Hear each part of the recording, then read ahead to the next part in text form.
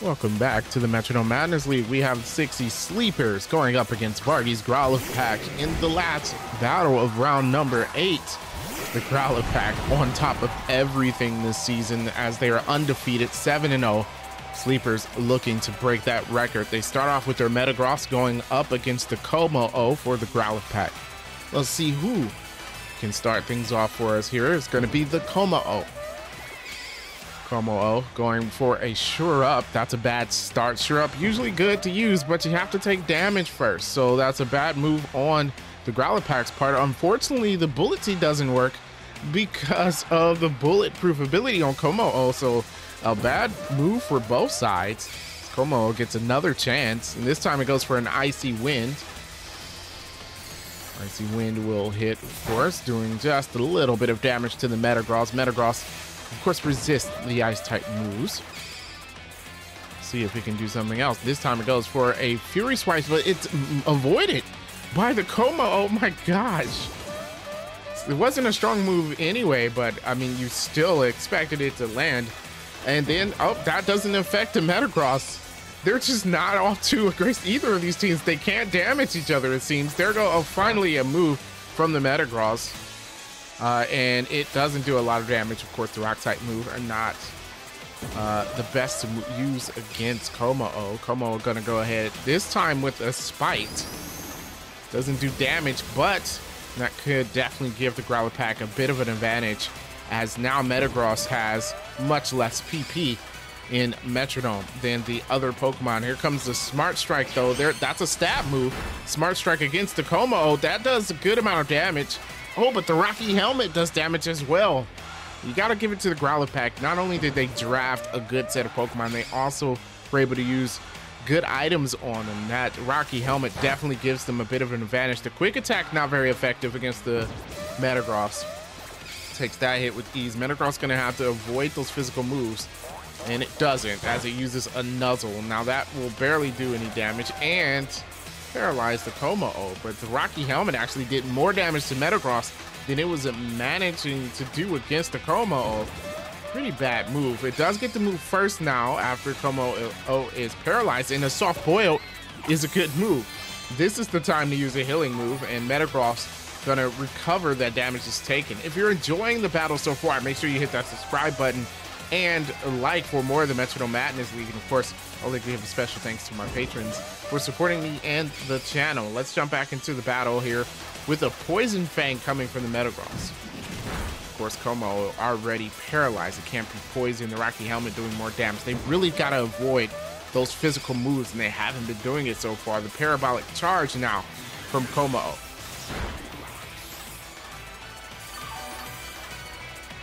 There it goes. Como getting a bit of its health back. Metagross, it's about even. Metagross taking more damage from the Rocky Helmet last turn. There goes Metagross now again.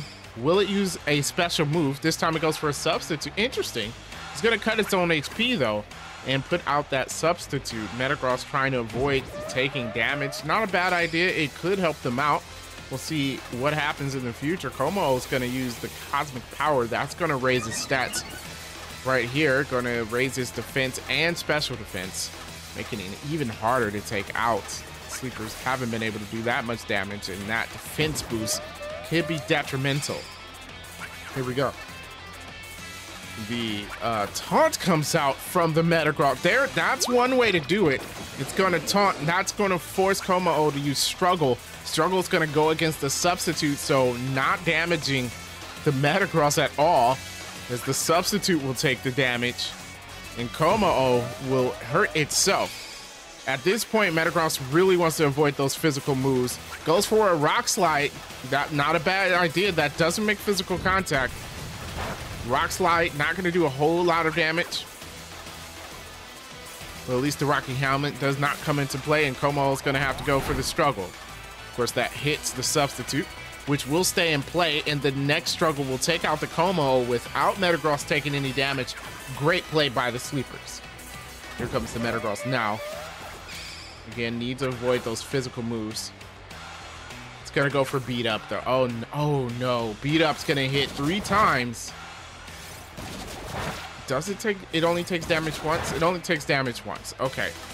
Thought it might take damage from that Rocky Helmet each time, but it doesn't seem like it did. Actually, it doesn't seem like it took any damage from the Rocky Helmet. Isn't beat up a physical move? I thought it would have been. No Rocky Helmet damage, and Como goes down to struggling. Okay, it worked out in their favor. So the Sleepers passed the first Pokemon on the Growlithe pack. Now the Zygarde is out on the field. The Zygarde's gonna go first. You have to play things right with this Zygarde. There goes the Rock Slide against the Metagross. Not doing a whole lot of damage, but it was a crit. Metagross flinches from the Rock Slide. Definitely not what the Sleepers want to see, as Zygarde gets another chance. Now with Zygarde, you really, it's hard to say what you want to do, because putting it at half health will bring out the 100%. There goes the Fusion Flare. Metagross takes a ton of damage as it's super effective, and that is done. Metagross made some good plays. Fortunately, could not live up against the Zygarde. Now Regigigas is going to come out for the Sleepers. Now I know there's been some complaints about the slow start on Regigigas, and if you look at it, Regigigas against the Zygarde is an even matchup. The drop that Regigigas takes in attack and speed puts it at about the same level as Zygarde is at 50%. So they are still about even, and then after the slow start, it will be about even with the 100% Zygarde. So everything looks pretty good. That was a Dazzling Gleam, doing a good amount of damage. If Regigigas was smart though, it will not do too much damage to that Zygarde. You don't want it to go to 100% before the slow start ends. We'll see if they can actually manage that. There goes the Grass Pledge. Zygarde's going to restore some health with the Shell Bell as well. Regigigas just go again, this time with the Rock Tomb.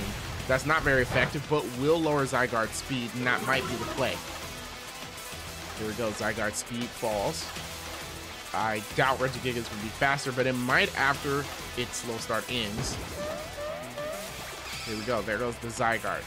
Stuffed Cheeks. No berry, so that's going to fail. Regigigas gets the free move. There it goes. This time it goes for a Volt Switch. It does not affect the Zygarde, so it does not get the switch out. Probably would have been a bad idea to switch anyway.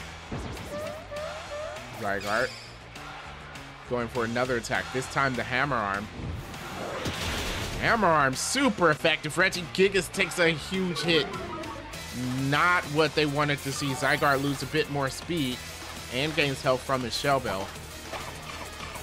There's the berry for the Regigigas. It's going to raise its speed up, so Regigigas is going to be even faster.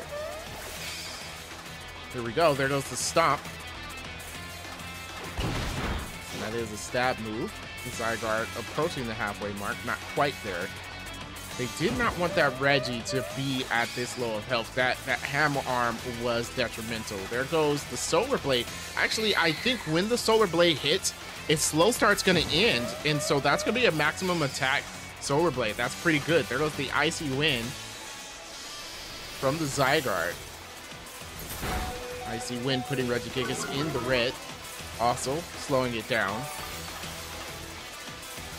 We're gonna have to do something big here. Yes, Regigigas gets his act together. So maximum attack as this Solar Blade is going to land. Here it goes. And that's what they wanted to see. There goes the Solar Blade against the Zygarde. Oh, a ton of damage. Zygarde almost in the red. That was an excellent play from the Sleepers, making use of their Regigigas. There goes the Terrain Pulse. Ooh, Regigigas is at pretty low health. And it lives with 4 HP. Now's their chance. But Zygarde gets the Power Construct right now. So Zygarde 100%. Its perfect form has come out as Zygarde gets back into the green. And that's their advantage. They do gain health back after they do that transformation. Regigigas though gets to go if they use a physical move. You know what?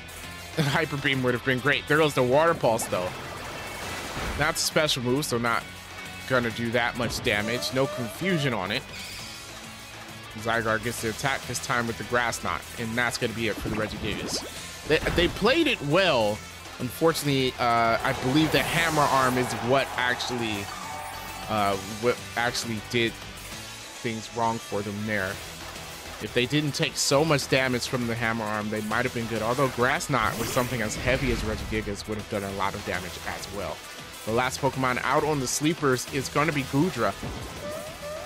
Goodra has to take care of this Zygarde. Gonna start with the Minimize. Not a bad idea. Raising his evasiveness. Gotta take out the Zygarde and the last Pokemon out for the sleepers. Still possible for them. It's gonna go for a Rock Blast. Rock Blast hits twice, only 2 times, only doing a little damage to that Goodra. They really got to get rid of the Zygarde quickly. The Shell Bell adding more health to him. If they don't do something soon, this could be bad. There goes the Gyro Ball. That's not going to do a lot. No, Gyro Ball barely doing any damage to that Zygarde. Pretty bad move, but oh, Zygarde goes for a Splash. I guess they're having fun out there. Nothing's gonna happen. That gives the sleepers a free turn.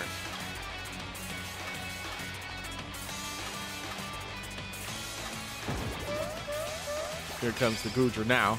As it goes for an Encore, that's gonna fail. There's only one move used in this league, and that's Metronome. So no need for an Encore. There goes the Bug Buzz. Bug Buzz doing a decent amount considering.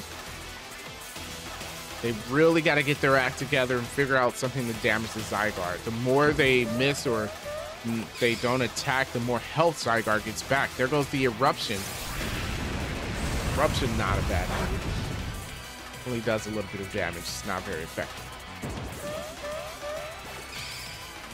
Zygarde going for the Fissure. Will that land? Oh, it doesn't. That could have just ended the battle right there. Goodra. A little bit nervous after that attempt as goes for the Icicle Spear. Now that's a pretty good move for them to use. Icicle Spear. Gonna hit more than once. Is super effective. Zygarde. Oh, if only they hit 3 times. Zygarde in the red though. And here we go. Zygarde gets to attack. This time it goes for Glaciate. That's gonna be super effective against Goodra. Glaciate doing the damage. Goodra at 73 HP. Also, it loses some speed. Zygarde almost was knocked out. If only they could have gotten that Icicle Spear for a 3rd time, they would have taken it out, giving them a better chance. Goodra gonna go for the Reflect type. Interesting choice. So it's gonna share the typings with Zygarde. But Zygarde goes for a Seed Bomb.